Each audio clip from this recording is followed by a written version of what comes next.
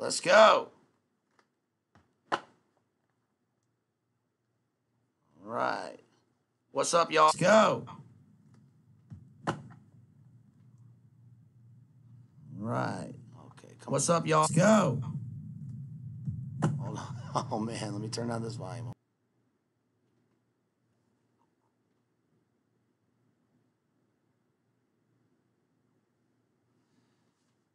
Yo, all right, there we go. All right, we're live, yo. All right, what's up, y'all?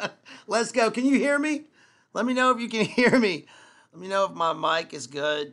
Y'all, okay, so today, yeah, give me a thumbs up if you can hear me because I'm running off OBS today and I'm trying something new. So we're seeing if this works, seeing how it goes. So today we're covering, today we're doing a little day streaming. It's called a little day streaming. We're doing a little day streaming, you guys. And we're doing Led Zeppelin, Stairway to Heaven. So I thought we would start a new little mini-series here, and shouts out to Based Homeschool Mom, Rachel Wilson, who came up with this idea. She texted me, said, you know, you ought to think about doing some music lyrics. I think that'd be cool. And I was like, yeah, I can't believe that's, thank you so much. That's a brilliant idea. So yeah, so we're doing a little mini-series here. We're going to see how far it goes, but we're going to start by doing what I thought came to mind first, which is if we're going to talk about music lyrics, then we might as well start with the song, right, which is Stairway to Heaven. We're doing Led Zeppelin, Stairway to Heaven. And so what we're going to do is we're going to, obviously we can't play the song here. We'll get popped in a millisecond, totally nuked.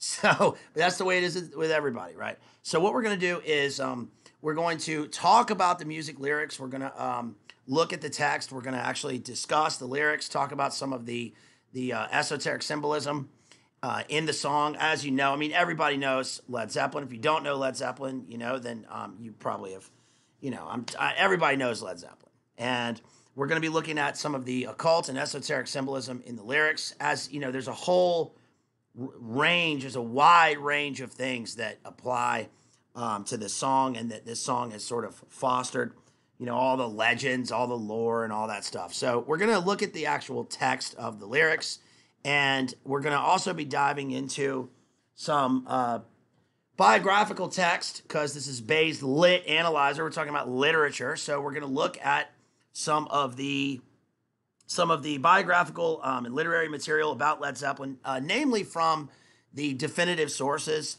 And the definitive sources, now I'm not saying that I'm not saying they're trustworthy or not trustworthy. I'm just saying they're the definitive sources, and that's what we have to go off of, right? So we're going to be starting with Hammer of the Gods by Stephen Davis. This is the definitive biography of Led Zeppelin. Then we're going to look at a really interesting book, which is Richard Cole's Stairway to Heaven. This is Richard Cole's biography. He was the road manager for Led Zeppelin. He's got some interesting things to say. And we're not necessarily talking about, like, you know, this isn't like, you know, we're not going to be doing like Spurg out fandom. We're talking about, you know, going back into the source material, looking at some of the literature to decide and to discuss and sort of make conclusions about the sources for the song, Stairway to Heaven, the inspiration, Led Zeppelin's dark lore, Jimmy Page's OTO, dark Crowleyan rituals, which are mentioned in the book. And what I'm going to do is, you know, of course I'm going to be, you know, interpreting this and having an opinion on it, of course.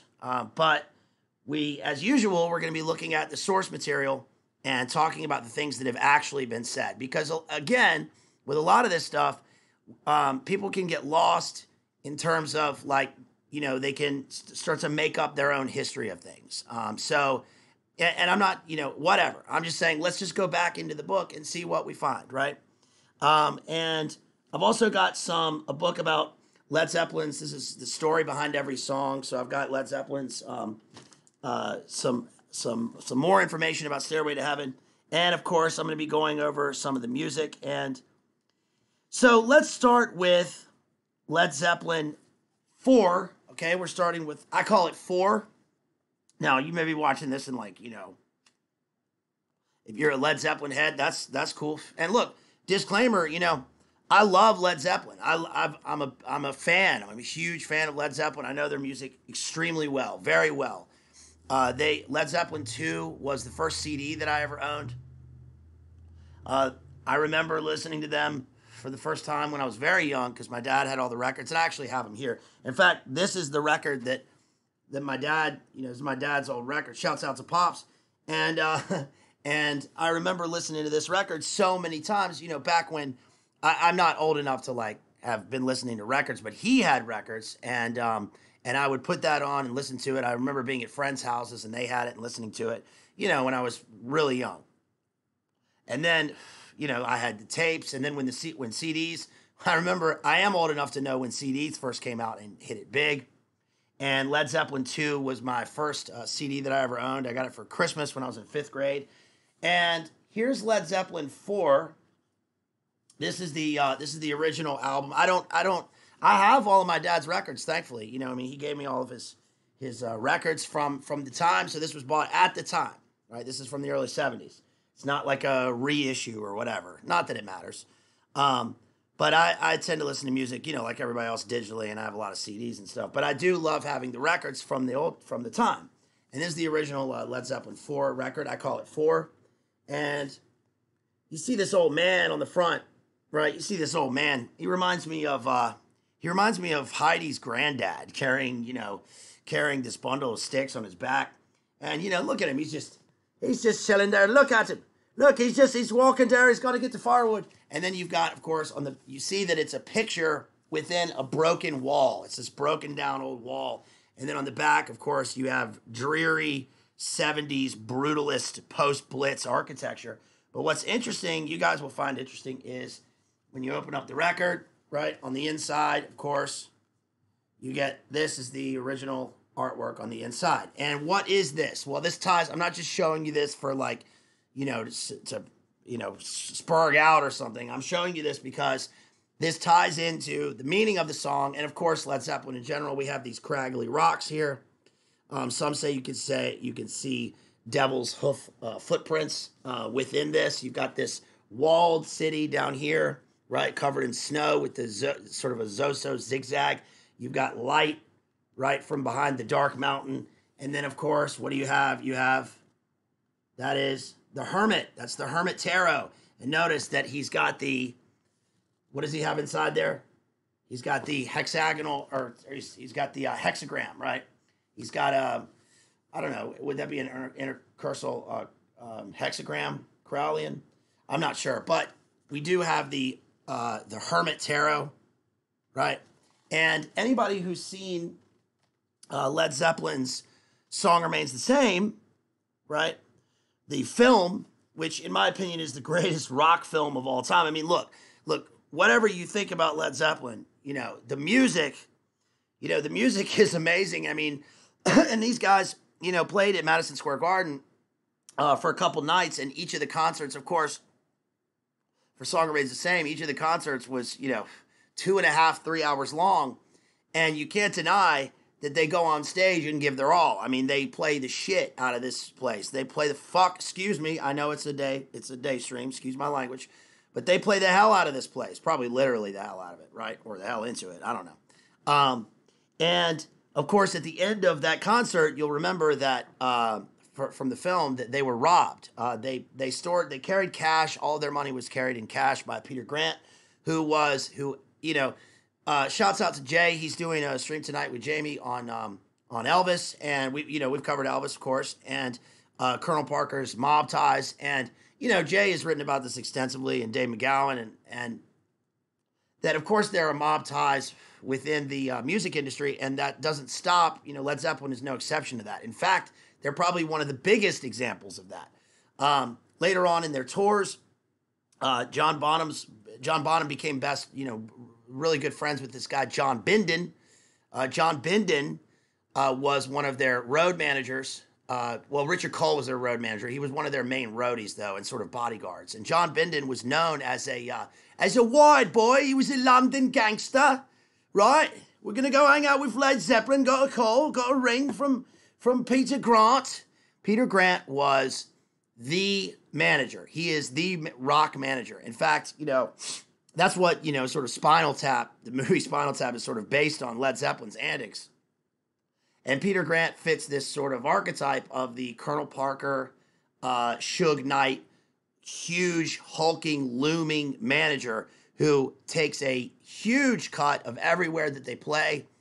He was notorious for, look, if Led Zeppelin's going to play somewhere, they are going to take a huge percentage of the door, and there's not going to be any merchandise that they are not a part of. And he was physical with people to get that. And of course, the other thing you may not realize about Zeppelin is I discussed in one of the last streams about how, in the music industry, I'm not like an expert in the music industry, but I have friends who worked in the music industry. And one of the things that people know this, everybody sort of knows this, is that, musicians don't really make money from record contracts, right? They get a huge record contract. And of course, that's a lot of money, especially for musicians who come from nowhere, right? Look at Elvis, right? That's the reason why Graceland is so gaudy, because Elvis came from nowhere and he spent all his money ostentatiously on all this stuff. But the record company will take a huge percentage of the money that they pay you in the contract. You got to pay out managers, you got to pay out the studio. The studio's expensive. You got to pay out your PR, your publisher, all these people, right? So really, musicians make money from touring, and Led Zeppelin was, again, no exception. Jimmy Page produced all of their music. They wrote all their own music. They owned the licensing, the publishing for all their music, but they weren't really a top 10 radio pop band, right? We there's kind of a misconception about that. Stairway to Heaven is usually considered the number one rock song of all time, right? And Led Zeppelin 4, as I call it, 4 symbols or Untitled, but I call it 4. It's the 4th album. Led Zeppelin's 4 is one of the best-selling albums of all time. It was on the Billboard Top 100 for, 30. It's probably still there. Right? Since the early 70s, kind of like Dark Side of the Moon and all that. But that being said, they still made all of their money from touring. And one of the things you may not realize about Zeppelin is that, unlike other bands, Led Zeppelin always played alone. They rarely had openers, and they certainly didn't open for other bands.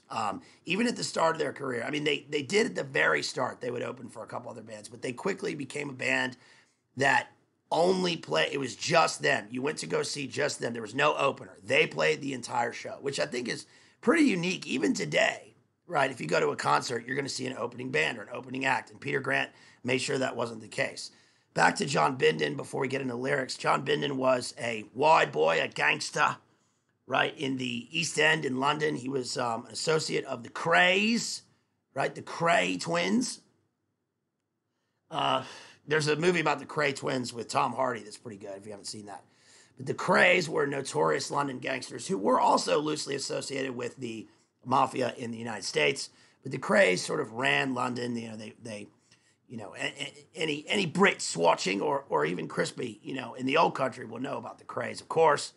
And one interesting thing about John Bindon is that one of the times when John Bonham and Peter Grant were arrested in the late 70s was because someone backstage at a concert was mistreating, or at least they were mishandling, or maybe even just speaking rudely to Peter Grant's son. John Bindon caught this, and they gave the guy who did this, they put him in critical condition. He and John Bonham and Peter Grant. And John Bindon was, of course, no stranger to violence. He was a violent gangster. But what's interesting about John Bindon is that, yes, he was mafia connected. Yes, he was connected to Peter Grant. But he also had an affair with Princess Margaret, if you didn't know that. When Princess Margaret went off to, I think, Jamaica, she took John Bindon along, and they had a notorious affair. And MI5 ended up following him around, and he died a early death of natural causes. So that's an interesting story. But Led Zeppelin was certainly no stranger to dangerous characters and the dangerous world of media.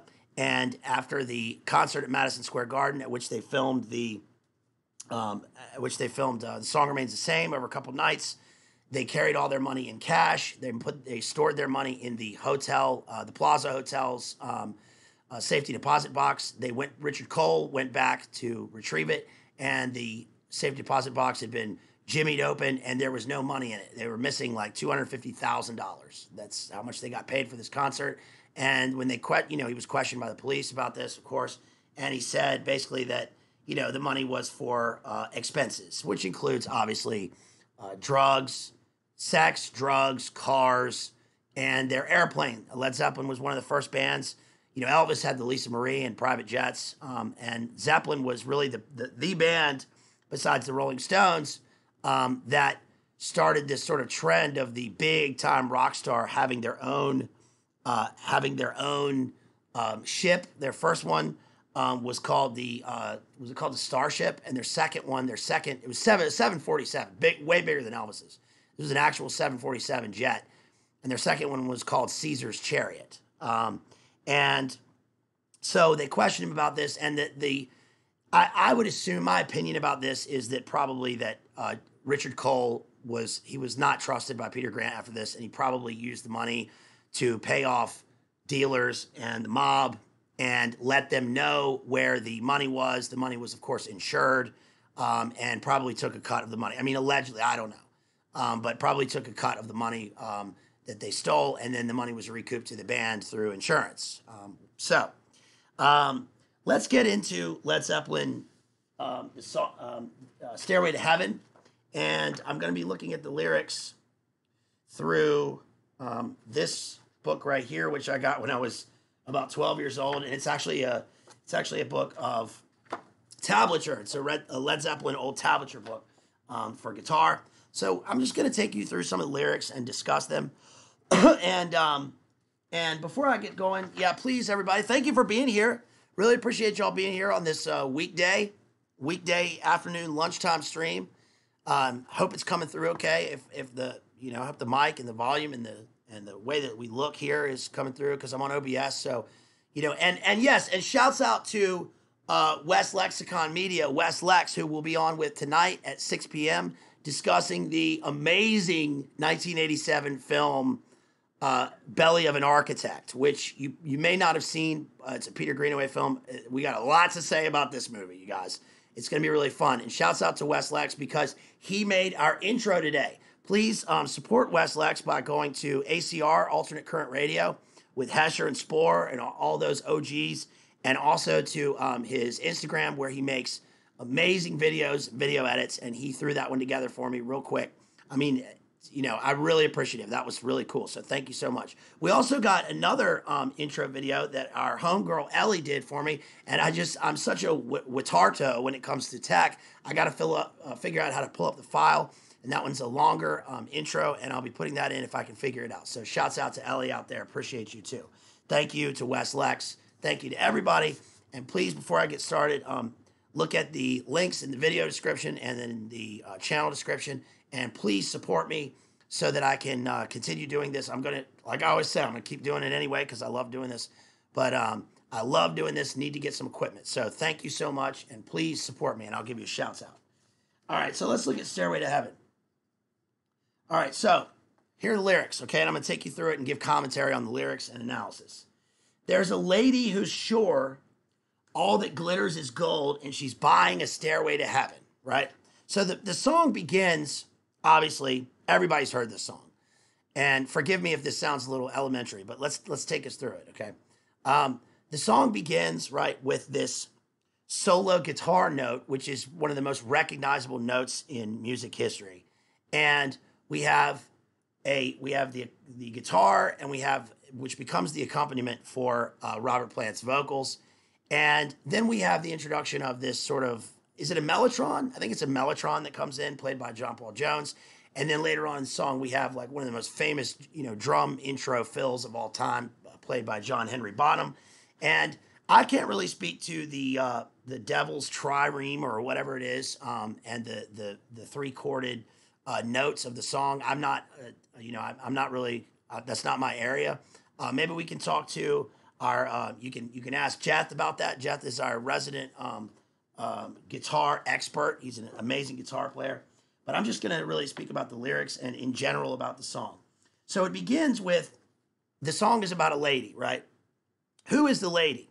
Who is the lady in this song? Well, I think she's both the May Queen, which is later mentioned in the song. And also, she's sort of the Sophia principle, right? This is we're getting into Gnostic territory here. And she's going, all that glitters is gold. She's sure that all that glitters is gold. We know that all that glitters is not gold. But what's glittering, we can't help but think of what's glittering, and she's purchasing a stairway to heaven, right? Meaning that the character here and the speaker is discussing how one can purchase one's way into heaven, which we know is false, obviously is totally ridiculous, bullshit. But it reminds me of, I couldn't help but think of the Borgias, right? Of, who was it? Pope Alexander VI. I might be wrong about that, but I think it's Pope Alexander VI and the Borgias, and this, sort of, yes, we've talked about simony in Dante's Inferno, and the Borgias are even placed down there, but we have this Pope who purchases his papacy, and we have the Gnostic idea of transcending or purchasing one's way into, or rather shedding one's temporal form, right, to experience gnosis or enlightenment, yes?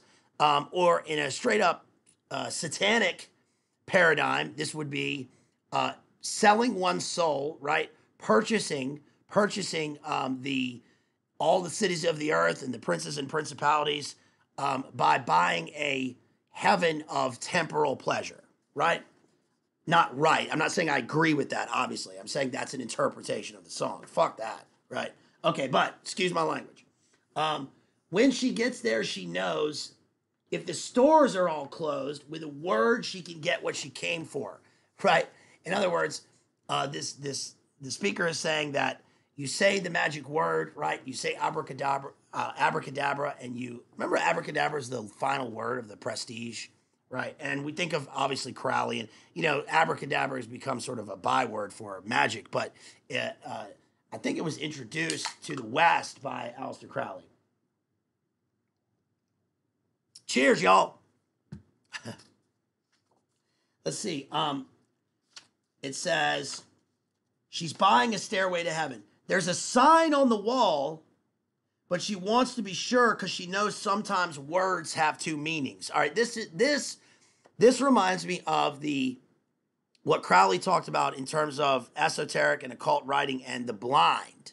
Remember in our Aleister Crowley stream, we talked about how the Hermes Trismegistus and the alchemists and the occultists will write occult their books, their tomes, their texts, and they will write them in such a way where you have to be initiated into the particular level or order to know where the red herrings go, right? In other words, you have to know the keys, whatever it is, the keys to the Goetia or the keys of the Solomonic keys in order to pass to the next level. There's a sign on the wall, obviously reminds me of, the handwritings on the wall, but it's sort of an inverted handwriting on the wall, right, from David. And then it says, there's a tree by the brook. There's a tree by the brook. There's a songbird who sings. Sometimes all of our thoughts are misgiven. Is this an Edenic image? Is this sort of, when I say, is this the serpent tempting Eve? Or at least this is a view of that. I'm not throwing that out of nowhere. Later on in the song, we'll get the Piper, right? And we'll get Pan. So we have this sort of Forest of Arden pagan image of, a land before time or a time before time, or which sort of ties into this idea of, pre-fall, except for this is Eve being tempted and buying her way into wisdom, right? It says, it makes me wonder. It makes me wonder. There's a feeling I get when I look to the west and my spirit is crying for leaving. Okay, so looking to the west, I always took this as, this is my interpretation. I always took this as, and I know there are multiple interpretations of the, the Eastern Star, but I always took this in sort of the Revelation way of a book of Revelation, where it talks about, like, Christ is the Eastern Star, right? Rising, the sun rising. And that the West is sort of, my interpretation is like the sun going down, and she wants to escape into the spirits of the air. I'm going to get to that a little bit later in the song. And sort of her familiar spirit. In my thoughts, I've seen rings of smoke through the trees and the voices of those who stand looking. Is this like ancestor worship? Now, look, I know that a literal interpretation of the song would just be, and that's fine, would be, this is a pastoral song, right? It's a pastoral, it's idyllic, and it's sort of, going back to nature. And it's important that we realize that the song came out of, this sort of 60s age of Aquarius into the 70s. So, and Robert Plant, of course, was fascinated with, and a lot of his lyrics, especially in the Battle of Evermore, which I might cover in a second, and Ramble On, these Tolkien images from The Hobbit and the Ring and the Fellowship of the Ring. But also, he was really interested in the Mabinogian and Arthurian quests, specifically dealing with Wales, with Welsh myth, right? With Welsh Celtic myth. Now, usually what I do is I'll talk about, how I don't care. I'm not interested in looking at the life of the author or the life of the writer, right, as applied to the words on the page and the speaker. There's a disconnect, surely. But I think it's important when we discuss this, just to give us some sort of context into the rest of the song. If it wasn't supported by the rest of the song, though, I don't think that I would be talking about it. For those who stand looking, and the forests will echo with laughter. So this is like a return to nature, right? Now we get the famous intro, and we get, if there's a bustle in your hedgerow. And of course, the man on the front of the album looks like he's, gathering wood for the hedgerow, for building a hedgerow. Don't be alarmed now. It's just a spring clean for the May Queen, right? So we have this transcendence of nature and the cycles of the seasons. And the May Queen, who's the May Queen? Well, we've discussed the May Queen in relation to a couple of streams we've done. I mean, we've discussed loosely the Wicker Man and sort of Celtic vegetation rites and Robert Graves. And we've discussed the movie Men, right, which deals with this. You can go to Jay's, go back and watch Jay's analysis of Midsummer and of the Wicker Man, which clearly his analysis is so clear because he's discussing how the May Queen and these Celtic and pagan rites all require human sacrifice in order to appease the gods of the earth, right? In the films. It says, yes, there are two paths you can go by, but in the long run, and there's still time to change the road you're on. The two paths, well, you can't help but think of is he taking the left-hand path? Is this about the left-hand path? And it makes me wonder, he says. Your head is humming, and it won't go. In case you don't know, there's a piper calling you to join him. All right, here we get the piper. Now, we could read this as simply, okay, we're in the forest, and this is sort of a rustic setting or a medieval setting. And we get the Pied Piper calling the rats out of the city, right? Of course, if he's trying to call you, then you're one of the rats. Yes? I think this deals with the Pan Piper, right? This is Pan. And Pan is, Pan or Lucifer is essentially calling you to listen, right? And calling you to follow him. It says, dear lady, can you hear the wind blow? And did you know your stairway lies on the whispering wind? Now, I can't help but think of the Western Wind. The Western Wind is one of the first poems in English. I think it's the first English lyric poem. And it goes, Western wind, where wilt thou blow? The hard rain down can rain. Christ, if my love were in my arms and I in my bed again. So the song is about being at home with the heavenly bridegroom, right? It's about salvation. here she is saying that the stairway is on the western wind, which is like, I can't help but think of the, we've talked a lot about the various spirits of the air and familiar spirits, and she wants to follow, she wants to fly off. She's flighty. She wants to fly off and by her stairway. It says, and as we wind on down the road, our shadows taller than our souls. I think it's pretty self-explanatory, right?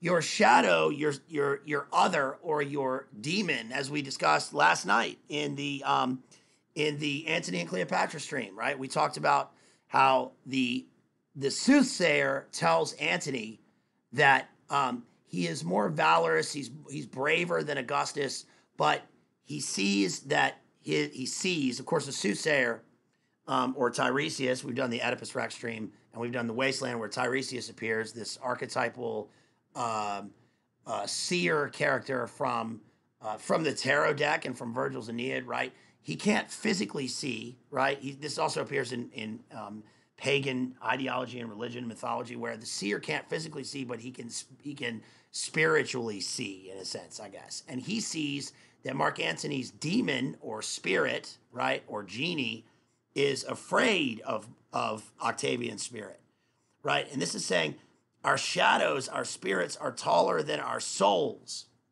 right? What your subconscious, he's saying in this, what you want is more than what your soul can achieve, but also let yourself be your shadow self in the song. It says, there's a lady we all know. There's a lady we all know. Is this Sophia? Who shines white light and wants to show. Okay, so is that the Sophia principle? Is that Sophia? Is this a Gnostic Sophia? I mean, look, shining white light. Only God shines white light, right? Only Christ and only the Trinity shines white light. This lady shining white light, this is a false white light. This seems to be like, is this the light of Lucifer? How everything still turns to gold, and if you listen very hard, the tune will come to you at last. When all are one and one is all, right? So we have this unification with nature, right? This sort of pan principle, this unification with nature, and we have going back into nature and obeying the sort of the base laws of nature rather than the laws of God. And she's buying a stairway to heaven. Now, the interesting thing about this song is that it does what a lot of great songs do, which is that it has this, the song has a juxtaposition between what the words are saying and our sort of remembrance of the song and the tune itself, because the tune is somber, it's set, it's an epic song. It takes you on a progression. The reason that it starts off with just a guitar, and then the vocals come in, and then the mellotron comes in, then the drums come in, and then we have the chorus, and it builds up into, frankly, the greatest guitar solo of all time, right? It just is. It's the greatest guitar solo of all time, and it becomes epic, is because it's supposed to mimic the walking up the stairs. It's supposed to mimic the progression up the stairway to heaven. And the juxtaposition between the swelling scene, as Shakespeare calls it, right? The swelling scene and the somberness of the vocals and really the tune of the guitar is interesting, because it's both sad and happy, which is supposed to be kind of like the unification between the sky at the end of the stairway to heaven and the earth.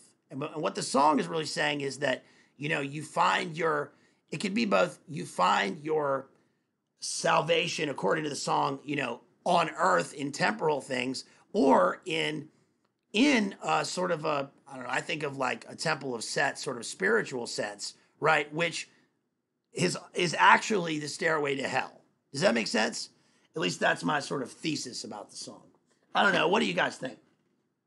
I mean, look, Led Zeppelin is amazing. They're one of the great bands of all time, but there's no denying that they have this, right? And that Jimmy Page has occult, legitimately occult ties. And we're going to dive into this book right here just a little bit and talk about some of the inspiration for the song. Okay. So first of all, on page 9, this says, let's see. A soul already sufficiently blasted and damned. Yes, this says Paganini. The greater skill of the musician, the higher the price paid for maintaining it. Consider the life of the Genoese violinist Paganini, 1782 to 1840, whose career has been compared to Led Zeppelin's. Paganini was the first great virtuoso and superstar within modern memory. In an era when operatic singers were the only musicians to gain substantial acclaim and fortune in Europe, Paganini performed as an instrumental virtuoso in excelsis. Appearing at sold-out concerts in tight pants and very long hair, he caused women to scream and faint as he produced mysterious, original effects on his violin. He invented the use of harmonics on the violin, perfected double and triple stops, and revived the ancient practice of scoradatura. Listen, he perfected the scoradatura. The varied retuning of the strings. He was by far the richest musician of his era, but Paganini was also cursed by annoying rumors and infamous libels throughout his career. His fame was so wide and his power over his instrument and women so legendary that every European peasant knew for a fact that Paganini had sold his soul to the devil. He was accused in the press of being incurably dissipated and a maniacal gambler. It was said that he was selfish, cruel, morbid, and greedy. He is supposed in the popular imagination to have led a band of brigands and to have killed the husbands of his noble patronesses. In one contemporary account, Paganini secured his mastery over mankind and his preeminence in his art from the devil in exchange for a soul already sufficiently blasted and damned. Eyewitnesses in Italy soberly related having seen Satan guide Paganini's hands during a concert in Milan, while in France, supposedly creditable witnesses swore that they saw emissaries from hell driving away from the concert along a road that was not even there. And when Paganini died in France in 1840, the Catholic Church denied him burial in consecrated ground despite pleas from Rome because local peasants were too frightened. He remained unburied for 3 years until he was brought back to Italy. It's interesting because Jimmy Page himself was obsessed with Paganini. And of course, Jimmy Page mimicked this with playing the guitar with the violin bow, if you don't know.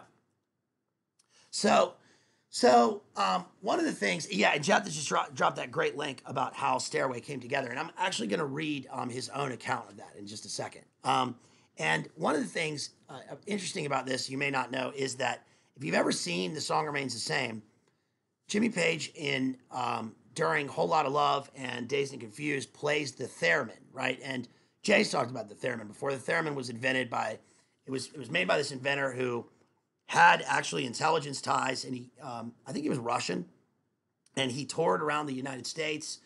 Tesla was obsessed with the theremin, but he toured around the United States, and while he was there, of course, he was co-opted by intelligence so that he could spy on the various people whom he was playing the theremin to. And the theremin is that instrument that's like a stand-up, like antenna with a horizontal bar, and you play it by moving your hands closer and further away, like so that the frequency will make a musical sound, right? It's the sound that gave you the intro to Star Trek, right? It's that sound. But Jimmy Page plays this on stage, and he played this during Song Remains the Same concert.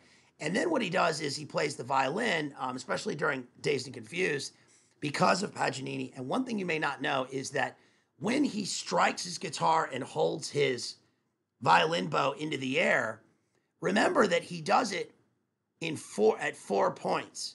He does it in 4 points of the compass. And he is specifically there using his violin bow as a wand. It's a magic wand. This is a Crowleyan magic wand. And he's drawing the magic circle on stage, and he is saluting the 4 winds, if you didn't know that. That's from Crowley himself. From Jimmy Page himself. The devil appears as Mephistopheles with violin and bow in Goethe's Faust. We've, of course, done Christopher Marlowe's Dr. Faustus. The devil's a fiddler in Charlie Daniels' The Devil Went Down to Georgia. It's an old image. Yes, of course. If you've seen the film The Witch, which I talked about briefly here before, The Witch, which, it's that Netflix movie like 2015, right? VV Witch, spelled in an archaic fashion. Remember that at the end of the film, right, when she's gone through her ritual initiation and her trauma, and it's just she's the only one who survives with Black Phillip the goat. Remember that she sits down and hears the voice of Lucifer, and he says, remember, he says to her, remove thy shift. Remember that? She takes off her thing, and then he says, wouldst thou like the taste of butter? Right? Remember that? And then he says, write thy name in the book that appears. And of course, the book opens up. She sees the book, and it's not the book of life. It's the black book of death.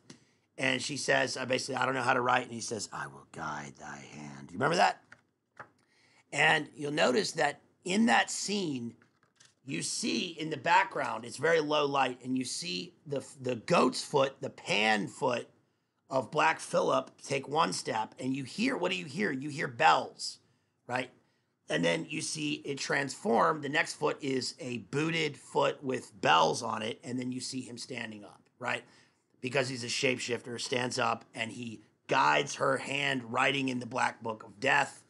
And then she goes through a ritual, and Goya style floats in the air in that film. But the reason I bring that up is because the bells, the Poe bells, are notoriously associated, and of course the violin, are notoriously associated with demons and with, for instance, with Paimon and the Princes of Hell. In April 1982, fuck these people, man, right? Excuse my language, folks.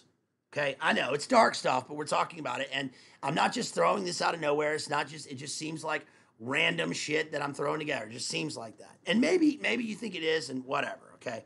But I would say that these things are real. They are real. Of course, we don't believe in them. I don't believe in them, right?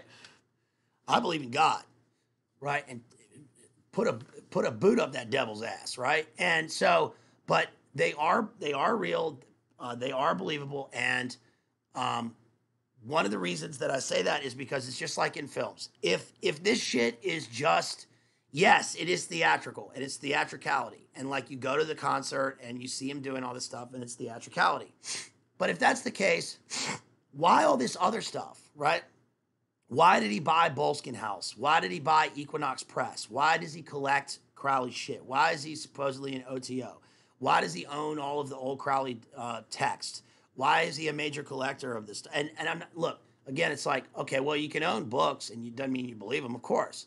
But buying solely Crowleyan and demonology and buying Boleskine House with the sole purpose of the fact that Boleskine House, when Jimmy Page bought it, he mentioned that a church had been built on the grounds and that it had burned down and people died in it. And he liked that, right? Why buy Crowley's estate in London? Why do all this stuff? Why get into this lifestyle, right? If this is just theatricality. In April 1982, a committee of the California State Assembly convened to listen to a Led Zeppelin record played backward. This is called backmasking. You guys know this, but this is called backmasking. Backmasking is essentially where, and Led Zeppelin didn't invent this. I don't know who invented it. I know that it was rampant on in Sgt. Pepper, Magical Mystery Tour. George Martin, the producer, sort of did this stuff. And backmasking is essentially recording a message on the tape or in the recording device when it's playing backwards, recording it, and then recording the song going forward. And then so when you play the song backwards, you hear messages. Like, for instance, that's done specifically kind of as a LARP or ironically. Like if you play Beck's song Loser backwards, it says, I'm a loser, baby, so why don't you kill me? It says it frontwards and backwards, right? But with Zeppelin, it's slightly different because you may know that Stairway to Heaven, I'm sure a lot of people have listened to this, but when you play Stairway to Heaven backwards, of course, you hear the words, my sweet Satan, my towering Satan. And one of the things is that it sounds like a demonic voice, and I think it probably is. Why is this a thing? Because remember that Aleister Crowley, who we've done streams on, Aleister Crowley said that one of the methods for ritual initiation and neurolinguistic programming and for establishing the ritual or getting in contact with these entities is to invert everything, right? To invert order, to speak backwards. It says, Irate Baptist preachers had complained that when Led Zeppelin records were played that way, satanic messages could be understood via an obscure recording process called backward masking or backmasking, thus exposing upstanding American Christian youth to subliminal Satanism and devil worship. Sure enough, when the committee listened to Stairway to Heaven in reverse, some members said they could clearly hear the ominous, slurry, bone-chilling words, "Here's to my sweet Satan." And he offers no commentary on that. He says simply that they can hear that. And I think that that's probably the case. Remember, the Satanic Panic was real. Let's talk about the composition of Stairway to Heaven. This is on page 130 of this book again, Stephen Davis's Hammer of the Gods. Late 1970. Let's see. Oh, pictures just fell out. Old book. Yeah, I first read this in 1994 is when I first read this book, you guys. Late 1970, Jimmy and Robert went back to the cottage at Bronrar to write new material. In Wales, they began to develop, that's where they recorded Led Zeppelin 3. The introduction and Led Zeppelin 3, which is, of course, right here. Led Zeppelin 3. Right. Led Zeppelin 3. Says, in Wales, they began to develop the introduction and work out the separate sections of a new song and anthem that would replace Dazed and Confused as Led Zeppelin's centerpiece. In November, Jimmy dropped a hint of its existence to a music journalist in London. It's an idea for a really long track. You know how Dazed and Confused with songs like that were broken into sections? Well, we want to try something new with organ and the acoustic guitar building up. And then the electric parts start. It might be a 15-minute track. By the time Led Zeppelin began to record at Island Studio in Basing Street, London, in December 1970, Jimmy thought they might eventually end up with enough music for a double album. Part of Stairway to Heaven was recorded there with a 6-string intro that had been composed in Wales. But now it had mutated with the Christmas season from a rural madrigal to a song that was seasonal, solstitial, hymn-like. The group then decided to move rehearsals and recording to Headley Grange, the country house in Hampshire, preferring the laid-back life of the squire to the fluorescent basements of the London studio world. After a week of intensive living and playing together, the Rolling Stones' mobile studio would arrive and the new tracks would be cut. So, of course, they recorded at Headley Grange in Hampshire, and they used the Rolling Stones. The Rolling Stones owned a mobile recording studio, basically in a truck, so they could record anywhere. And they pulled the truck right up to the front of Headley Grange, and then they ran wires into the various rooms in the house. This is an old, I think it's an old Tudor house. And this is famously where John Bonham, they put the microphones at the base, at the foot of the stairs, and John Bonham played in a bathroom. He played where the levee breaks, in a bathroom upstairs. And of course he played so loudly. And then that is what ended up as the drum track that is one of the most sampled drum tracks, especially in rap music, right? It's this heavy sound. After the equipment had been trucked out to the country, the band gradually filtered down to the dilapidated estate. Robert and Bonzo, John Bonham, would arrive together in one of Bonzo's 21 cars, maybe the Jensen, perhaps the Maserati, or the AC Cobra, the Rolls, or the powder blue Jaguar XKE. Jimmy and Peter would be driven down. John Paul Jones arrived last. They ate, according to Richard Cole, like million-dollar Boy Scouts and drank like fish. Between rehearsals or sessions, they could shoot, take walks, or go into the village pub where Bonzo liked to hold court in his tweed jacket and cap. At night, the roadies or Cole built a fire and the guitars came out. One evening after Rolling Stones manager and boogie-woogie piano virtuoso Ian Stewart had arrived with the Stones' mobile, truck-mounted console recording studio, Jimmy and John Paul Jones finished and wrote down the chord changes to Stairway. The next day, the band ran down Stairway to Heaven for the first time. As the various sections, 6-string, 12-string, solo, began to coalesce, the musicians again began to smile at each other. It was like that same magic with the first rehearsal. They knew they had something. Bonzo had problems with the timing on the 12-string section before the solo, and they had to run it through a few times before they got it the way Jimmy wanted it, because Jimmy Page produced it. While this was going on, Robert was listening and penciling in lyrics. He must have written 3/4 of the lyrics on the spot, Jimmy said later. He didn't have to go away and think about them. Amazing, really. Okay, here we go with the lyrics, right, for Stairway. The lyrics for Stairway reflected Robert's current reading. The song tells in poetic forms in poetic terms, of a mythographic lady's quest for spiritual perfection. That's what we just said, right? She is a paradigm of Spencer's fairy queen, Robert Graves's white goddess. We just covered the white goddess. You guys remember that? We just did Robert Graves' the white goddess when we did the men stream, the analysis of Alex Garland's Men. And every other Celtic heroine, the Lady of the Lake, Morgan Le Fay, Diana of the Fields Green, Rhiannon the Nightmare. Robert had been poring through the works of the British antiquarian Lewis Spence. He later cited Spence's Magic Arts in Celtic Britain as one of the sources for the lyrics to Stairway. The title was already familiar to movie buffs as the title of a 1946 mystery starring William Powell. With its starkly pagan imagery of trees and brooks, pipers and the May Queen, shining white light and the forest echoing with laughter, Stairway to Heaven seemed like an invitation to abandon the new traditions and follow the old gods. It expressed an ineffable yearning for spiritual transformation deep in the hearts of the generation for which it was intended. In time, it became their anthem. Okay, so that's about Stairway to Heaven. Now I'm going to talk about, here we go. Here's some more. This is page 150. Let's see. To a reporter, Jimmy said, I thought Stairway crystallized the essence of the band. It had everything there and showed the band at its best. It was a milestone for us. Every musician wants to do something of a lasting quality, something that will hold up for a long time. To another writer, Robert described the automatic nature of the lyrics. So automatic writing, let's talk about automatic writing for a second, you guys. Cheers to you guys. Thank you for being here on a little day stream talking about Zeppelin. Middle of the week. Thank y'all. Appreciate you. Don't forget, if you want to support me, drop some of them links, drop some of them super chats, fat chats, and I appreciate you, especially if you want to do it after the stream's over. I really appreciate you. Support me. Venmo, PayPal, Cash App. Thank you so much. I'll give you shouts out. Or not if you don't want. Says, automatic writing. So automatic writing is the process of, this is kind of a Freudian technique, but it's actually an occult technique. This is a sort of, it's almost like a seance, but in writing. Automatic writing was especially done by James Joyce in Portrait of the Artist as a Young Man, Ulysses, and Finnegan's Wake.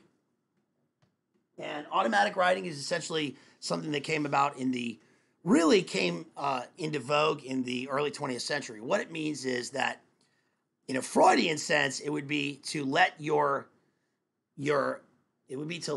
subconscious mind, or I guess maybe in a Jungian technique, would be to let your subconscious mind take over and to write. Now, of course, this seems like this comes from sort of a seance demoniacal method, right, of not letting your conscious mind write and letting something else inhabit you. Now, we see this all the time with musicians who are like, oh, I wrote the song and I didn't know I was writing it, or they feel like somebody else is playing the instruments, or in the Stanislavski technique, right, in method acting, to let something else take over your body and inhabit you. Now, we know that, as far as like astral projection, all this stuff goes, it's like when you project your body, your mind, and your soul somewhere else, you're leaving it empty for something else to fill it in. This is very dangerous. And automatic writing is, the way it works is essentially that, like, let's say if you had a piece of paper and you had a pen and you were given a word, let's say the word is snow. Okay. And what you do is you sort of turn off your mind and you start writing, and you don't think about what you're writing. You don't care about punctuation. You don't stop to edit. You don't stop to think. You simply keep writing. And let's say it's time. So you either write for 2 pages, you fill up 2 pages and you read back what you've gotten, or you can put it on a timer and write for a minute or 5 minutes straight. But when your hand gets tired from writing, you got to keep writing. That's what automatic writing essentially is in practical method. Now, writers will do this. Writers will do this with no like intent of doing anything dark, because it's simply a way to spur ideas. So you're not going to put that in your book, right? But what you are going to do is look back and see if there's any ideas, any words that you use that you can use for the narrative or for the poem that you're writing. Okay. However, I think that, especially in the context of Robert Plant and what he's saying here, this is pure occultism. He says, To another writer, Robert described the automatic nature of the lyric. I was just sitting there with Pagey in front of a fire at Headley Grange. Pagey had written the chords and played them for me. I was holding a paper and pencil, and for some reason, I was in a very bad mood. Then all of a sudden, my hand was writing out words. There's a lady who's sure all that glitters is gold, and she's buying a stairway to heaven. I just sat there and looked at the words, then I almost leaped out of my seat. Okay. Then I'm going to read some parts about Jimmy Page and Kenneth Anger. You guys know Kenneth Anger? Kenneth Anger is the Satanist and filmmaker who made the film Lucifer Rising, and he tried to get Jimmy Page to do the soundtrack for Lucifer Rising. Jimmy Page reneged on the soundtrack and eventually was taken over by Bobby Beausoleil. Bobby Beausoleil, you may know, is one of the associates of Chaz Manson, who is, I think, still in prison. And Kenneth Anger is also the guy who in the 50s went to the Abbey at Tolima in Sicily and filmed Aleister Crowley's Abbey. He's also a OTO guy who holds, rituals and sacrifices, with fucking weird people, excuse my language, in LA, etc. And I think he's still alive, right? You can see his conversation from not too long ago with, of all people, James Franco, who some say is the high priest of Satanism in LA. James Franco, and then again with Nicholas Winding Refn of Drive, who's Too Old to Die Young, is again a tarot OTO television show. So let's see. It says that summer, page 272 in this, that summer, Jimmy was also attacked in the press by Kenneth Anger, who had finally grown tired of waiting for Jimmy to finish the Lucifer Rising soundtrack as promised. After several years, Jimmy had only managed to deliver 28 minutes of music that Anger considered usable. There was no denying that the music was extraordinary, morbid, hypnotic, and utterly chilling. Related to No Quarter, Kashmir, and the later In the Evening, the soundtrack music was composed of drones and chants, flute-like melodies, and the wailing bowed guitar played through an early ARP synthesizer. The general effect was like a satanic mantra crackling with the thunder of clamorous feedback and the distant sound of faraway chimes. But it was only a fragment of what Anger had asked for, and in his anger, he went public. He accused Jimmy of sabotaging his film and implied that Jimmy was a heroin addict. Anger's major frustration, which he was that Jimmy was so isolated that it was impossible to communicate with him. I felt like my collaborator had died, Anger said. Not only were Jimmy's phone numbers a closely guarded Swan Song secret, but Swan Song itself was half shut down in exile with Peter Grant in Montreux. Swan Song is the name of course, of Led Zeppelin's private record company that they formed, right? And why is it called Swan Song? It's called Swan Song because kind of like with the Swan Theater, Shakespeare in Shakespeare's day, right? The Blackfriars, the Globe, and the Swan Theater. And the swan is a symbol of the poet because the swan is an animal that never it never speaks, it never makes a noise. But on its death, the swan will sing the most beautiful song, right? But it's only in death. So of course Led Zeppelin named their company Swan Song. And Swan Song also gave us the band Bad Company. It says, Swan Song office in Chelsea even refused to take messages. Excuse me. Callers were simply told to call back later. The selfishness and inconsideration were appalling, Anger says. This is coming from Kenneth Anger, right? And even when he spent time with Jimmy, Page seemed so spaced out that Anger couldn't communicate. It was like rapping on an inch-thick plate glass. Jimmy had more or less turned into an undisciplined, rich dilettante, at least as far as magic and any serious belief in Aleister Crowley's work was concerned. Anger felt that Jimmy was a prime example of magic gone haywire, half understood, not under will, right? Of course, under will, because love is the law, love under will, right? This is Thelema and OTO. He remarked that Aleister Crowley had been a heavy user of both heroin and cocaine, but that Crowley could handle it because of his robust mountaineer's physique. Jimmy Page appeared wasted. He couldn't handle it. In interviews, Jimmy counterattacked, seeming wounded and righteous. He explained that he had offered Anger an editing table and space to work in, and claimed he had been waiting for Anger to finish, not the other way around. But Anger's published claim that Jimmy was having an affair with the white lady, capitalized white lady, right, heroin and cocaine, China White, implied that Jimmy was using heroin and that this was the cause of his malaise. Let's see. There was also a problem with Jimmy. Let's see. In September, Jimmy and Bonzo were in Montreux, where they recorded a solo drum track that Jimmy intended to treat with synthetic distortion and use in some future Led Zeppelin album. Then Jimmy flew back to England to counter the anger problem and be with Charlotte, who had taken very ill. There was also the problem of evicting friends from Tower House. Tower House was his house, I think, outside of London. Was that the one that was also owned by Crowley? A couple who were suffering from delusions that they had become Jimmy and Charlotte. Maybe they had. Maybe they've been doing rituals, right? Maybe this was their shadow selves, right? Their shadows taller than their souls.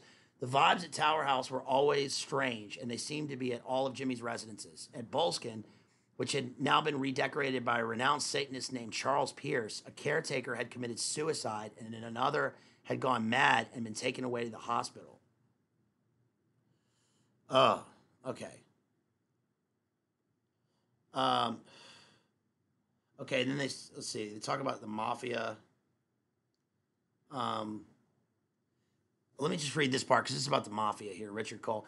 Now, if you know Jimmy's, continued Cole, you got Onassis and Saudis and all of them down there. You got these rich fucking Turks and the mafia and the fucking heavy Corsicans, and all these wealthy guys have got guys with guns with them. Now you imagine some long hair in a white suit standing up and pulling a gun out. The whole place is going to fucking go bananas, and someone's going to get shot to death for no reason. And this is one of their guys. Their guy Hinton, this guy Hinton, pulled a gun on Richard Cole. And so all their guys were carrying guns at this point. And these were mafia guys, all their bodyguards, etc. All right, so let's skip to page 309 because it's about Stairway again. You guys having fun? Is this good? What are y'all saying? Shouts out to Jethro, Jason, Crispy, Nate, Kristen, Slowboy Whiteboard. Shouts out to Jerry at Exposing Powerful Lies, Ellie, former Ghost, Altior. Shouts out to Smiling Conqueror, Countess. Shouts out to everybody out there. Appreciate y'all. By mid-1982, 2 years after the dissolution of the band, Led Zeppelin was still managing to generate public controversy. Stairway to Heaven, now more than 10 years old, was still the most requested song on American FM stations, and this began to bother a group of Baptist preachers in the South and Southwest. One prominent Baptist used his radio pulpit to preach that Stairway to Heaven carried subliminal satanic messages. On a nationally syndicated Sunday morning broadcast, he played two versions of Stairway. The first was a normal speed and sounded like what every healthy American teenager considered his personal hymn. The second version was played at a much slower speed, and the words, "Here's to my sweet Satan," could be faintly discerned. Well, that was actually backwards. It was backmasking. At the end of the song, the same spooky voice seemed to say, "It's gonna snow." The preacher claimed this as proof that the rock music was a vehicle for the Antichrist. And in April 1982, a committee of the California State Assembly played a backward tape of Stairway to Heaven in the belief that subliminal devil worship had been grafted into the record via a process called backward masking. Some members of the committee claimed they could clearly hear the words, "I live for Satan," when they heard Stairway played backward. Led Zeppelin was duly denounced as agents of the devil, luring millions of kids into damnation as unwitting disciples of the Antichrist and the forces of darkness. Let's see. Okay, and then I'm just going to read one more part from this book. And that is...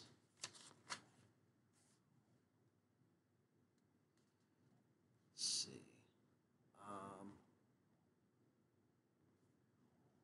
It's Jimmy Page.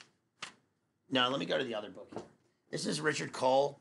This is Richard Cole's Stairway to Heaven. This is a good book. It's really enjoyable. It's a great book. If you're a fan of Zeppelin or just music, or just you want to know about the lyrics or the band, it's a pretty good book because he talks about some things different from the other book. For instance, he says on page, 141, he says, Jimmy was so thoroughly impressed with Robert's lyrics on Stairway that he decided to take a hiatus from lyric writing himself. It's not that hard a decision, he thought. Robert has grown so much as a songwriter. Pagey told Robert that the band had a new consummate writer of lyrics. I'll defer to your talents for now, because Jimmy Page wrote all the music before that. As Jimmy spent more time in the studio, he became obsessive about each song on the new album and how it might be improved. He listened to individual moments and individual songs, and then the entire product as a whole. It's page 141. While piecing together the folk-oriented Battle of Evermore. The Battle of Evermore, which I mentioned before, is on the 4 album and is a purely Tolkien-esque song. Right, the drums will shake the castle walls. The ring wraiths ride in black. It's about the battle for, I don't know, whatever it is in the Return of the King. Let's see. Robert felt that another voice was needed to give richness to it. Finally, he suggested inviting Sandy Denny to sing on it with him. Denny, the soprano voice with Fairport Convention, figured Robert was kidding when she received the SOS from Plant. Zeppelin, after all, had a reputation for being a closed shop, with other musicians rarely invited to participate in either recording sessions or live performances, which is unusual. Remember that the Wrecking Crew and all these guys, I mean, you know, even on the Doors albums, you know, the Doors were also an insular band, but on LA Woman, they had Jerry Sheff play bass, you know, from the Elvis band. And Led Zeppelin was unusual that they recorded, produced, wrote all of their music and all their own songs. Says, Robert convinced her that this was real. Sandy sang counterpoint to Robert like a town crier representing the voice of the people, supported by a rich blend of acoustic guitars and mandolin. Led Zeppelin 4 doesn't have their name anywhere on it. Let's see. If you look at the album, it's interesting because they sent the album out. It's kind of like Kanye's Yeezus, I guess, is a good analogy. Years later, I mean, there's nowhere on it does it say Led Zeppelin, right? Nowhere. Look, there's not even any songs listed. It's just this, and that was a bold statement because it was made. You know, Peter Grant sent it out, and then eventually the record company, Atlantic Records, and Amit Erdogan, made them package the album in a brown paper bag that had the 4 symbols on it, which is where you get the 4 symbols. But it still didn't say Led Zeppelin. And then, you know, the record store was like, okay, we got to put Led Zeppelin's name on this somewhere. But obviously the purpose was this, you know, it's sort of this hubristic statement, right? Where we can do anything we want. Everybody's going to know us, even with no name. Right? Disappearance of the ego, I guess, or whatever. Even though it's fraudulent because they're pure ego. But all right, so it says, let's see. Let's skip to. Oh yeah, okay. So this is on page 152. It says, Bonzo returning to the hotel we convinced a few girls to come back with us. We were all so drunk that we had trouble finding our own rooms and ended up in Tony Smith's room, where we continued drinking from the bottles that I had smuggled out of the club. Jimmy took one of the girls into the bathroom, and we heard the bathtub water running again. Jimmy's getting kinky again, Plant said. A few minutes later, I began smelling smoke coming from the bathroom. What the hell's going on, I said, peeking in and noticing that Jimmy had somehow started a fire in the middle of the sink with newspapers and towels. I shouted for some help from the other room. Robert frantically ran into the hallway and broke the glass on the fire extinguisher case, which activated the fire alarm. He sprayed, smothered, and successfully doused the flames just as the night manager burst through the door. Holy shit, he exclaimed. What are you bastards doing? Robert thought a lot faster than the rest of us. It's a religious rite, he said calmly. My friend here is a very devout man, very spiritual. He was reciting a prayer using the ancient rituals of his ancestors. It was a moving ceremony. Jimmy looked a little embarrassed. Yeah, I'm sorry if I caused a disturbance. Incidentally, we never did find out what Jimmy's bathroom conflagration was all about, because it probably was an actual ritual. Of course, there was his growing preoccupation with the occult. Perhaps the fire was somehow related to it. When I asked him about it, all he said was, I liked Percy's explanation best. Let's just say it was an ancient rite that went up in flames. Okay. Let's see. Then they start talking about, this whole chapter is called heroin. because the band was deeply into drugs. John Bonham actually started doing heroin because when they were in Japan, they bought these samurai swords, and then somebody laid out some drugs. He thought it was cocaine, it ended up being heroin. Then he got addicted to it. And of course, Jimmy Page, like Aleister Crowley, used heroin probably as part of his so-called religious rites. They were religion in a sense, right? I mean, he's just worshiping Satan. Let's see. Okay, page 195 says, I always felt that more than the others, Jimmy was much too complex an individual to be living for music alone. I knew that his dabbling in the occult continued, although I still kept that side of his life, he still kept that side of his life very private. On occasions, he would mention the name Aleister Crowley to me. Crowley had been a part poet, part magician, part mountain climber who conducted rituals and black magic, many at his satanic temple on Fulham Road. Crowley had been a real mystery to people. I occasionally became Jimmy's unofficial chauffeur on some of his Crowley shopping sprees. Despite Page's love of automobiles, over the years he owned cars like a Bentley, an Austin Champ, Army Jeep, a Cord Sportsman, and an old Mercedes with running boards. He never had a driver's license. I just never bothered to get one, he said. So several times he would call me and say, Richard, I'm in the mood to go shopping for some Crowley artifacts. We drive from auction houses to rare book showrooms where Jimmy would buy Crowley manuscripts or other belongings, hats, paintings, clothes. What is it about this chap Crowley that fascinates you? I asked Jimmy on one of our outings. The guy was really quite remarkable, Jimmy said. Someday we'll talk about it, Richard. Someday. Of course, he's not going to talk about it with him now. But we never did, he says. If the public felt there was a certain mystery surrounding Led Zeppelin, they weren't alone. As close as I was to them, I sometimes felt there was something within Jimmy he never let anyone see, particularly when it came to his preoccupation with Crowley, seances, and black magic. I had a lot of unanswered questions. This is Richard Cole, who was with them every day.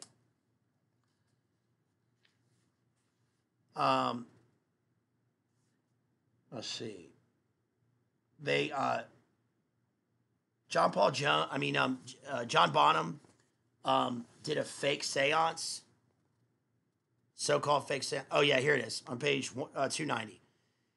Let's see. It says, let's stage our own seance, Bonzo suggested. Now this is close to John Bonham's death. Remember, John Bonham died after drinking 40 Black Russians, probably a heroin overdose. And then people claim that his death was a blood sacrifice, right?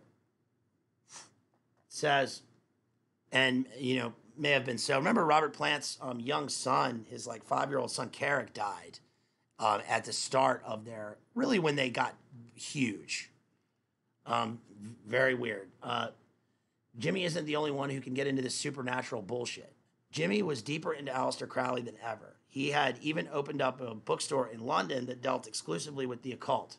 In general, those interests, however, odd they seemed, weren't that big a deal for the rest of us, since Pagey still never tried to brainwash us with his own beliefs. But because we occasionally heard stories from Led Zeppelin that they were jinxed band, they weren't something we could completely ignore either. I decided to get back at Jimmy. Let's have a little fun with Pagey, I said. This is Richard Cole again. In fact, I'd like to scare the shit out of him. Jimmy's suite adjoined Bonham's, and the door behind them was slightly ajar. I dimmed the lights, and within earshot of Jimmy, we began chanting as loudly as possible. We had linked hands and closed our eyes. Fighting back laughter, we readied ourselves to communicate with the spirits. Bonzo whispered, this stuff really is crap. Through squinted eyes, I finally saw Jimmy walking toward us, with Peter a step behind. As they moved closer, Linda gently pushed the lever with her knee. The table began to rise. Jimmy and Peter were startled. Jimmy flinched and took a step backwards. Both had expressions that seemed to say, it's a fucking miracle. The table dipped and then rose 2 more times. Peter must have finally gotten suspicious. He walked over and flipped on the light switch. With the room fully illuminated, he got down on his hands and knees and spotted the lever. Neither he nor Jimmy seemed to find it very funny. And then finally, let's see. Okay, this is page 295. This is after John Bonham threw Keith Moon in the pool. Was it George Harrison? He threw one of them in the pool. John Bonham and Keith Moon became good friends, and then of course Keith Moon died. I think he died in 1980 also. John Bonham died in 1980. I think they threw George Harrison in the pool at a party. During a 3-week break to the U.S. tour, most of us flew back to London. but Jimmy planned to jet to Cairo with Mick Hinton, apparently to do some Aleister Crowley-related Egyptology research. On his flight home, Bonzo said to me, "Do you know the reason Jimmy is taking Mick and not you to Egypt? He knows that if he decides to sacrifice someone, he'd find it a lot harder to do away with you than Mick." There you go. That's Led Zeppelin, you guys. Literal talk of sacrifices. Interesting.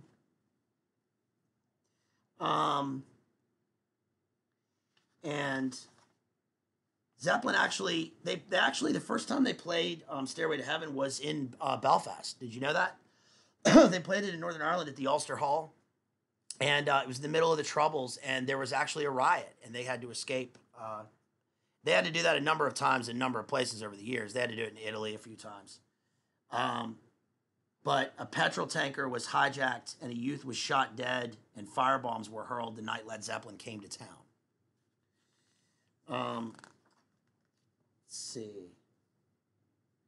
Some of the production of the song.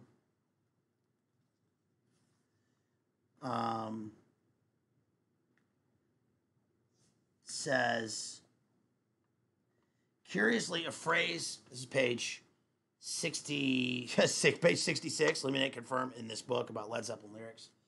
Curiously, a phrase similar to Zeppelin's appears on Skip Softly My Moonbeams, a track on the 1968 Procol Harum album Shine On Brightly. The stairs to heaven lead straight down to hell are the original lyrics. However, Reed does not believe there's any connection with Led Zeppelin.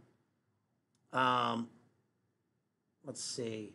Page, it remains a magical piece of work. And that's buying the Stairway, right? Which is what we said earlier.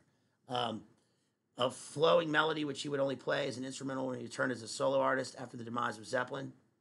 There was always a huge demand for the song, but Page says, they tried everything to convince us it should come out as a single, but we just said no. It would have destroyed the whole feel of the album. That's interesting, right? That it was never released as a single. Page called it a glittering thing. A glittering thing. After the band had finished their March 1971 Northern Ireland dates, they went on to a small venue trip around England. And they played the song and achieved a new kind of intimacy. And let's see. And that's about it. So that's Led Zeppelin, you guys. That's our Stairway to Heaven Led Zeppelin stream.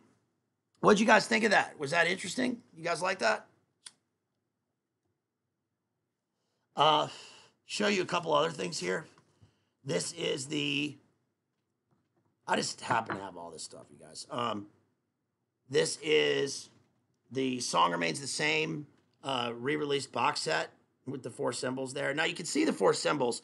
Now these are sigils. They're not just 4 symbols, they're sigils. This is obviously Robert Plant because it's the feather in the circle, the magic circle, because he's writing the song. This right here is Jimmy Page's Zoso, which is I think it's found in a book of, it's probably found in King James's demonology book from like 1547, but it's a sigil. It's another demonic sigil. Of course, we have John Bonham's 3 rings here resembling drums, and also he chose that because it was what was it, Ballantine beer? I forget the name of the beer. You can still get it, Ballantine beer. And then of course John Paul Jones, right, which has the Celtic Trinity symbol. Now John Paul Jones is the only member of the band who seems to have been exempt from any of their ceremonies and rituals and their sacrifices. He was notoriously, to them, absent from a lot of that stuff and refused to participate. So maybe that's why he chose that symbol, right? It's pretty cool. I mean, the inside of the book there, and it comes with all this stuff, and most famously, this. This is the sequence in the Song Remains the Same during Stairway to Dazed and Confused, where Jimmy Page climbs the rock. Actually, the sequence in the film where Jimmy Page climbs the craggly rocks up to the top, and he meets himself in the guise of the old man as the tarot wizard, who then shines violin bow peacock Satan rainbow sword, right, with the lamp of illumination for his OTO ritual. Was filmed at Boleskine House, was filmed at Crowley's old estate, if you didn't know that. In Scotland on the shores of Loch Ness. And then here's the UK version of the Song Remains the Same, which I got when it was released when I lived over there, and it's much tamer. It's however, what is that? What is that on the cover, you guys? Isn't that the Devil's Rock? Right? Isn't that the Devil's Rock in the desert? And that's just the inside, right? All dunes. Of course, you may remember from the 90s when they came out with the box set, and it had the fake and gray alien symbols drawn, the crop circles. Of course, those are just, it's a psyop with sigils. And then here is the Led Zeppelin complete box set from the 90s, right, with the inside of the actual Zeppelin. And it's interesting that they're named Zeppelin, Led Zeppelin, because they were named by Keith Moon. Keith Moon said this band's going to go down like a Led Zeppelin, right, like the Hindenburg. And that's where they were going down. But anyway, it's got all of the remastered CDs. And then a couple other things. Here are just the records. This is Led Zeppelin 2. And of course, they are the crew. They've been photoshopped, face swapped in for the crew of the original Hindenburg, right? Led Zeppelin 2. And here they are with the golden idol, right, in front of the temple. Here's the original Song Remains the Same record from the 70s with the Swan Song label, right? Here is Led Zeppelin 3 with, it's even got the pull-out, so you can't really spin it, but there's a little thing here, and you spin it, and it's got kaleidoscopic images on the inside, including monarch butterflies, Led Zeppelins, etc. Here's their first album, Led Zeppelin. Here's another original, their album 3, and then here's another copy of 2. So anyway, so that's Led Zeppelin, you guys. What do you think of that? Was that cool? Was that a good stream? Did we get any? Let's see. Oh, Christian wrote me an email. Okay, cool. Yeah, did we get any super chats? Okay, we didn't get any super chats this time, but you know what, you guys? It's a weekday. It's July 6th, right? Wednesday afternoon. And I really just appreciate you guys being here. And, of course, got a lot going on today. We'll be here again at 6 p.m. for the stream on Belly of an Architect with West Lexicon Media, Sole Purpose ACR. And JD will be streaming tonight. Oh, TGF, Green Feathers. We'll be doing a live painting stream at 8:30, and then we've got JD at 9 o'clock after that doing the Elvis stream. So a lot going on today, you guys. Thank you so much. I really appreciate y'all being here. I hope you found this enjoyable. I think that the next music stream, it'll probably be a lot shorter. But we'll probably do, we've got a bunch of things lined up. I want to do David Bowie's Black Star and Station to Station. Talk about how Station to Station is a Kabbalah song. We're also going to do some lighter songs and some pop songs. We'll probably do some Britney Spears, right? I mean, why not? And talk about some of the deeper meaning of those songs. We're also going to do Pumped Up Kicks by Foster the People, which is, well, you can look up what that song is about, or just wait till we do the stream on it, right? Maybe do Little Dark Age by MGMT. Probably going to do One by Metallica. I need to read Trumbo's book, Johnny Get Your Gun, and do One stream by Metallica. I think that would be cool to do. And if you've got any suggestions for songs, please write them in. That's what I really need. besides your super chats, is if you've got suggestions for song lyrics that you want me to look at and analyze and go in depth into, send me some songs. Put them in the comments after the video is over. And yeah, it takes like a long time for the chat to replay, for the video to render, and for the chat to replay. So it doesn't replay right away. So put them in the comments afterwards in the video. I would love to see you guys' suggestions, especially those of you that are like, highly musical. Jath has made some great suggestions for some Rush songs. I think that'd be cool. I can do some rap songs, whatever you want me to do. Let me know. Put it in the description, and please support me. Thank you again for supporting me, you guys. Everybody who supported me and who constantly supports me, I thank you so much. You guys are amazing, and please think about supporting your boy here, so I can keep putting out some good content. Some content that you enjoy, right? So that's about it, you guys. I really appreciate y'all. I love you. I hope everybody has a wonderful afternoon. And yes, Jess says, Jason, now you're talking. Yeah, I'll have to go back and see what you said, Jason. So thank you so much, you guys. I appreciate you. I love you. And I will see you later. Peace.